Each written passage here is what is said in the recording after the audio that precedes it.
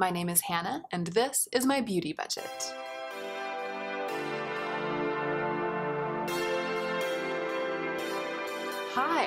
Hi y'all. I'm just filming a simple little video today. I'm going to swatch all of my brown lipsticks. As you know, if you've been following my channel, I didn't have any brown lipsticks going into my no-buy year, and I actually didn't even really have any nude lipsticks. I just wasn't really familiar. To me, lipstick was like you're either wearing a bold editorial lip, like a red or an orange, or a bright pink, or you're wearing lip gloss or lip balm. That used to kind of be the way that I treated lipstick. Over the course of the no-buy year, I started to really crave some nudes. So when I started budgeting this year, I started buying some nude lipsticks, and I quickly learned that brown nudes are my category of preference. And I really focused on learning brown lipstick. At this point, I have 9 brown lipsticks, 9 lipsticks that I feel like can be called brown in any way. And I decided to just sit down and swatch them. This isn't a declutter, this is just something that I do frequently. I kind of sit down and swatch all of my makeup that falls into the same color category to get a better sense of how the shades fall with relation to each other, if I'm buying too much of the same thing, if I have too much of the same thing, and if there are any holes in the group of things that I have in that category, things that I would kind of like to look for and like to try. I'm just playing. So I'm going to play with these lipsticks. I'm going to swatch them. Let's go ahead and get into the meat of the video.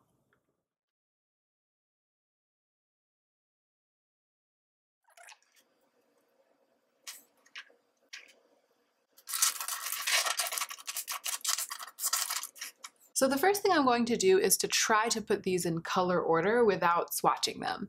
I'm just going to try to put them in order, I think, from lightest to darkest, and put similar colors close to each other so that when I swatch them, I'll be comparing side by side the ones that are the closest to each other in color.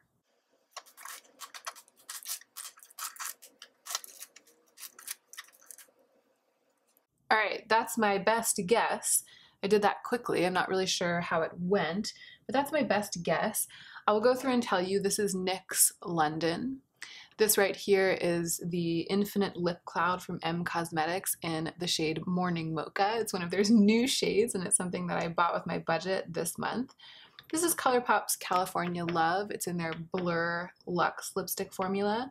This is Raw Chocolate by Maybelline. This right here is a Joa lipstick called I'm Your Jelly Bae, and it's in the color Sweet Cheeks. This is currently in the Purgatory box, along with this one, which is also from Joa. This is a matte liquid lipstick called What a Matte, and it's in the color Peanut Butter. These two are both in the Purgatory box. Here we have the old standard in my life, which is NARS Het Low. And this right here was a limited edition Lancome lipstick, a collab with Proenza Schouler. It's just the Lip Kajal duo in the number 10. It's like a reddish brown lip kajal. And then here on the end is Maybelline Gone Greige, which is sort of like a gray mauve. I consider it to be one of my browns, but it's definitely the most different from all of these. It's like these guys are like, you can't sit with us, but I'm like, yes, you can. All right, the back of this hand is stained because I just filmed a video in which I built a grungy rainbow eyeshadow palette, and some of the eyeshadows stained this hand.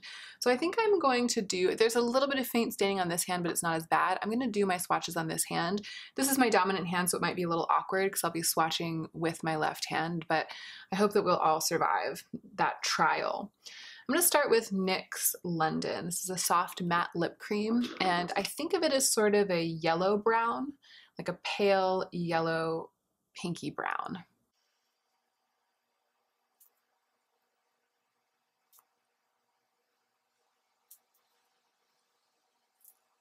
All right, so there's NYX London.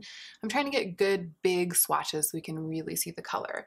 And here right next to it, I have the M Cosmetics Infinite Lip Cloud in Morning Mocha. And I just purchased this, and when it came in the mail, I was shocked at how much of a nude it is. I really thought it was going to be a brown. When you look at them on the website, when you look at the pictures of this, it really looks brown. It looks like a sort of like a milk chocolate, like a light chocolate brown, which is so unusual. And I got so excited when I saw the pictures, the release, because I was like, that's my dream.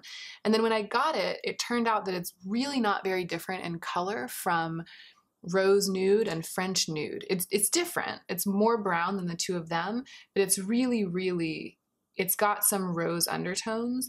You can tell that it's more pink than London.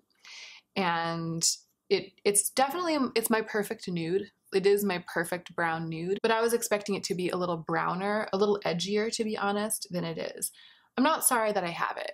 I've definitely worn it more than I've worn any other lip product in my collection since it arrived in my life a couple of weeks ago. And I think that it's going to end up being my holy grail nude. So I truly, truly love it.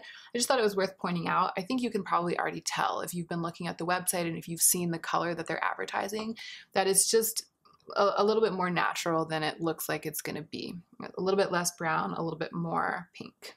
All right, I just had to switch out my memory card and my battery, so I hope that everything is pretty much normal. I kind of had to reset the focus and everything.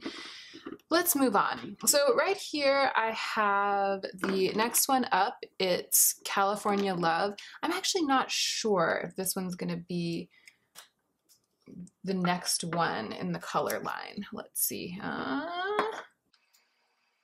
Yeah, actually, I think it's probably this one that should be next, which is the Joa lipstick, if we're trying to go in color order, and maybe actually this one.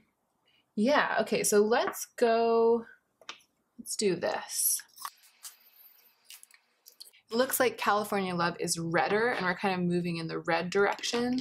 So we're gonna go California Love last, and then what is this, raw chocolate, and then I think that peanut butter, which is this liquid lipstick from Joa, is probably the next one in the line if we're going by color. I'm glad that I'm swatching this one right next to Morning Mocha, because this is what I thought Morning Mocha was going to look like. It's just a little bit more gray in undertone than Morning Mocha. It's more of a gray brown, and this color I love. I love. This is the color I hoped that I was buying when I bought this Infinite Lip Cloud.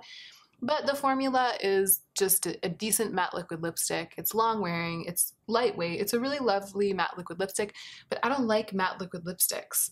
And the Infinite Lip Cloud is my all-time favorite lipstick formula, really, ever. So I wish that I could have this color in this formula, but I don't. And I am not totally sure that I'm going to keep this. It's still in the purgatory box. I need to wear it several more times. I'm very tempted to keep it because of the color, and it's not horrible to wear. Like, it's a pretty decent liquid lipstick. I just need to be realistic about how often I'm actually going to reach for it. So it's in purgatory right now, and its fate is yet to be decided. All right, let's move on to the next Joa lipstick, which is the Jelly Bay Matte Gel Lipstick. And this is a formula that I actually love. I really, really love this.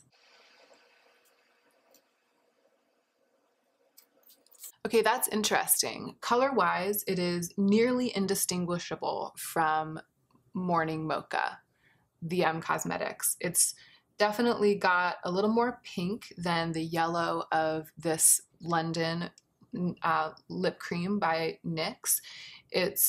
That's kind of more yellow. These ones definitely have a little bit more pink, a little more pinky brown. And gosh, yeah, they're really, really, really close in color.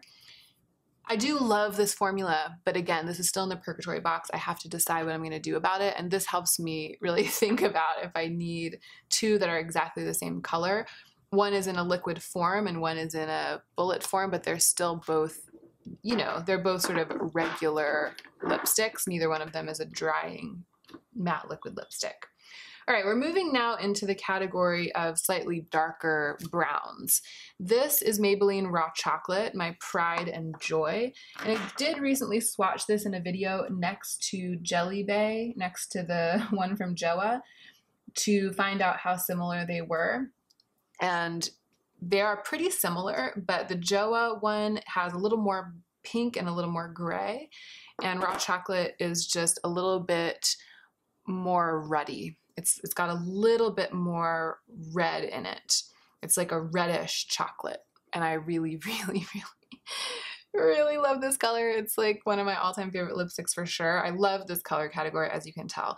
But you can see that they're not quite the same, and they look even less similar, I feel, on the lips. I think they give really, really different effects on the lips, even though they look so close in color. That slight ruddy undertone makes a huge difference in terms of how these colors interact with the rest of the makeup on my face. All right, here's ColourPop California Love.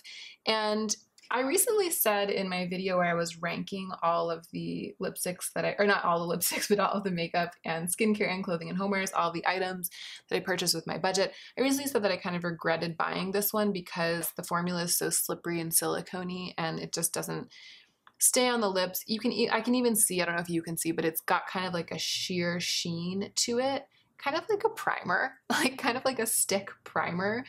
And indeed, you know, primers are frequently silicone. But I don't know why I was doing it, but I clicked on an old video of mine and I was wearing this and I was like, what lipstick is that? It looks so beautiful. I love it. And then I saw in the description box that it was this color. So I still really, really love the color. I'm curious to see if either of these next two are pretty similar in color. In fact, I'm actually going to swatch Het Low directly underneath California Love so that I can see how similar they are. So Het Low is a little darker. They're really, really similar in tone, but Het Low is a little darker. And then this is a Lancome one, and it's redder. I always think of this as a real brown, but it's actually redder. It's kind of more of a berry. Yeah, it's like a berry. Wow, that's interesting. I feel like I'm almost categorizing it wrong. It's definitely redder than I expected. But I feel like I'm seeing that California Love, color-wise, it does have its own place. It's like slightly redder than raw chocolate. It's enough redder for me to feel like they're two different lipsticks. And it's definitely sort of lighter, softer, and more berry toned than Het Low, which really looks like kind of a dark brown right now, actually, compared to all these other ones. And then this one is the berriest of them all. So they really all look different to me. They're all different to me. All right, let's swatch this last one, which is going to be the most different. This is Maybelline Gone Greige. The thing that makes it the most different is that it's got a cool undertone. It's a brown with a cool undertone. It's sort of like a grayish mauve. But the one that it has the most in common with, as you can see, is peanut butter up here. And I think that maybe what I was wishing for with Morning Mocha was just a slightly cooler undertone. And on the website, it seemed to promise a slightly cooler undertone, but it is in fact still quite warm. These ones are kind of like my two cool toned browns that I own, and all of the rest of these are various shades of warm brown. Well, interesting. This has been really enlightening. I feel like if I were someone who was intense about not having color dupes in my collection, I would be wanting to let go of this Joa lipstick, but I'm going to keep wearing it and see how much I enjoy wearing it and see if I love it. It's just so similar to Morning Mocha, which is, again, a very beautiful color and probably at the end of the day more wearable and something that I will use more frequently than I would use a lipstick in this grayish brown color. That's it, you guys. This is all I was doing. It's like something that I would have sat around and done on my own, and I just decided to do it on camera. Let me know if you like this style of video. Let me know if there's anything else you'd like to see me swatch in terms of little micro collections inside my larger makeup collection. And don't forget to take extra good care of yourself this week so that you can be the most effective version of yourself as you do your work in the world.